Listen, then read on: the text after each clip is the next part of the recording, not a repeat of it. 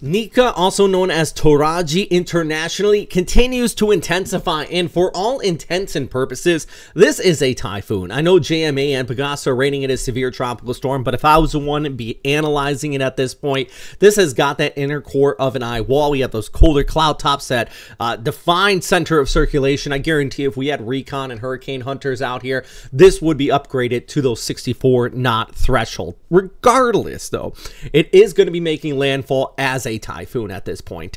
The Joint Typhoon Warning Center even expecting it to make landfall possibly as a Cat 2, approaching Cat 3 status.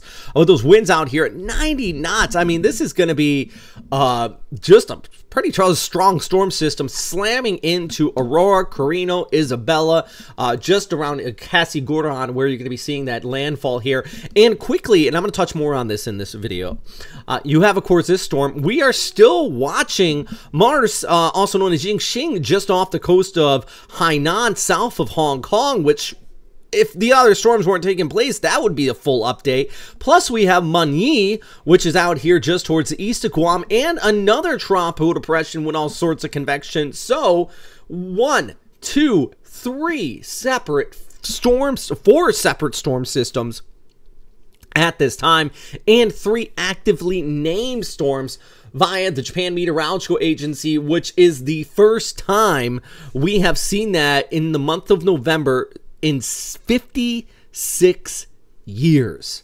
In the month of November. It's happened almost in the past, but the point is, yeah, this stuff like this going to become more and more common. And I only say because you couple that with the fact that we had a major hurricane in the month of November in the Atlantic.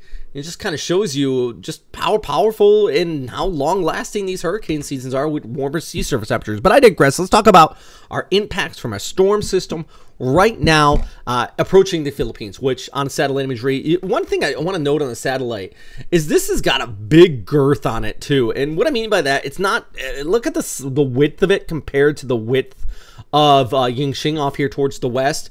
Nika's going to have a pretty decent impact on the Bicol region. We're talking about Catanduanes as well. Even though that center is going to be tracking towards your north, I do expect some heavy rainfall. Not quite Christine levels, but think of Christine when we're thinking of this, because that low-level center is tracking towards the north. But if we go back to our satellite picture here, you can see what I'm talking about. We'll zoom right in, and it's this banding right in here that I'm a little worried about. You see this guy right here?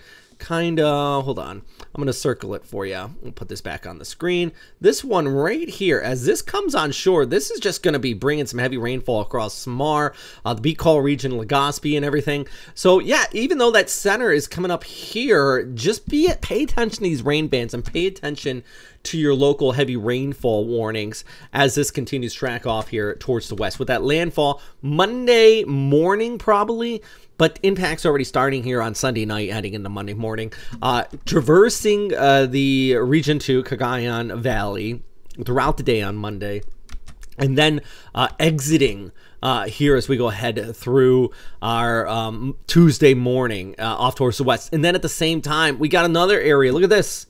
Look at that. Another one right on its heels. It potentially back-to-back storm systems here. And that second one's not really money. That's actually the other tropical depression towards the south of Guam we're monitoring. So yeah, here's a high resolution look at the guidance. Actually, I'll loop that through one more time so you can kind of pinpoint where you are here into central and northern Luzon as we go ahead through our day on Monday. So this is Monday early morning. Look at the eye developing just offshore. This slams into the Casiguran area. Most models agree on that landfall in that spot. Heavy rainfall, especially towards the north.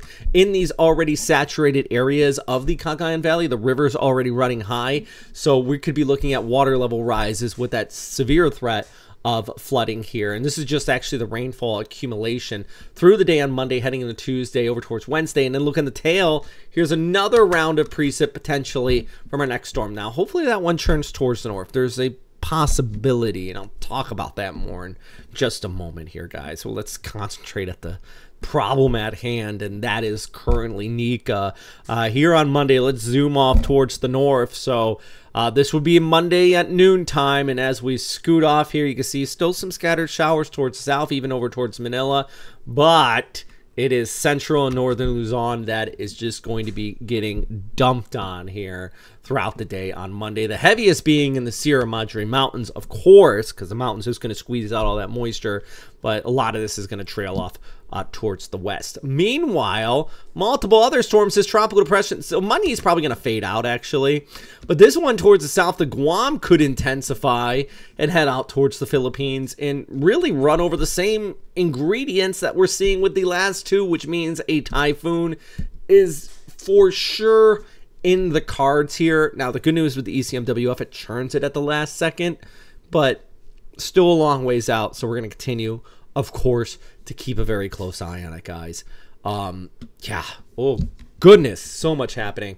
Big thanks for our Patreon members, by the way, who support this channel. I can't stress enough just how wonderful you guys are. I know that sounds weird.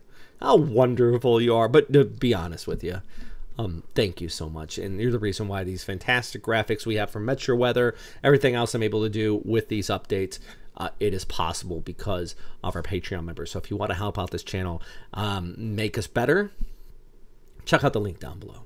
Okay, I know there's a lot of new people here, so at the very least, hit that like and subscribe button. Don't go anywhere just yet. Before you go, just hit it. It helps me. It truly does. It's a silly thing to say, and I know people are sick of people saying, hit that like and subscribe button, blah, blah, blah. It's very cliche, but it does help. It helps get this these updates because the YouTube algorithm. All right, I digress. Here is Wednesday night, heading into Thursday morning, the ECMWF. Here's the GFS. GFS really, you know, ECMWF churns our next storm south of Guam, that tropical depression, intensifies it to a typhoon, makes landfall, exact same area. This could be 3 typhoons in less than a week to hit the Cagayan area. I'm sorry, guys.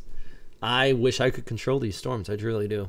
But back-to-back-to-back storms, and with this one intensifying quickly, this next one, same area. The only saving grace we could have is this, and you see all this kind of lighter blue in here. That is upwelling from our multiple typhoons, causing the oceans to kind of be stirred up a little bit, so it brings cooler water to the surface. That could help us just a little bit, but not a lot. So boy, oh boy. Like I said, for all intents and purposes, though, I believe if we had recon, we'd have a typhoon on our hands. So, yeah. Be ready for one. Don't take this. Don't get typhoon fatigue. Be smart. I'm not an official agency, so make sure you check out Pagasa, but you are being informed, which you are taking the proper steps. So inform your friends and family, and let's all make sure there's no fatalities. Thank God, you know, there was no fatalities in the last storm. Let's make it a twofer. Make sure everybody stays safe in this one again. As always, thanks for watching. The number one thing, of course, just said it, but I'll say it again, is stay safe out there, friends. All right, have a good day.